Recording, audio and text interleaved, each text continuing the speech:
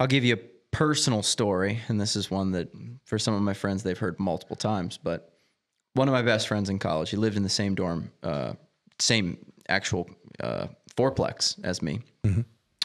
He was a teaching major, an education major, and we told him about our idea, myself and my business partner at that point in time, Chris, one of my best friends still to this day.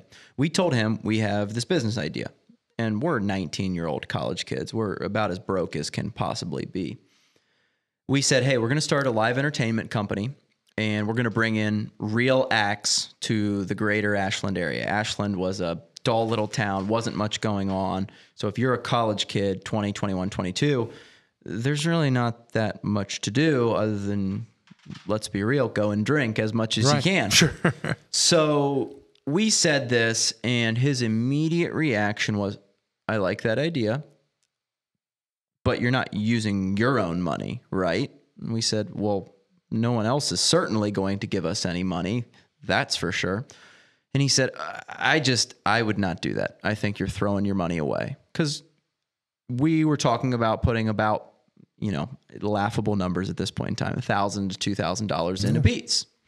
And he said, I think you're just throwing that money down the drain. I don't think that you guys should go about this. And we said, well, we're both in the entrepreneurship major at the university.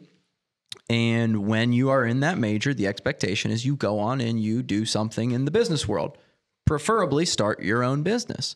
When you graduate, you're going to go and be a teacher. There's going to be something waiting for you. There's not necessarily going to be something waiting for us other than opportunity. Right. So we're going to do this thing, and we appreciate your feedback, but we're still going to do it. So we throw this first event.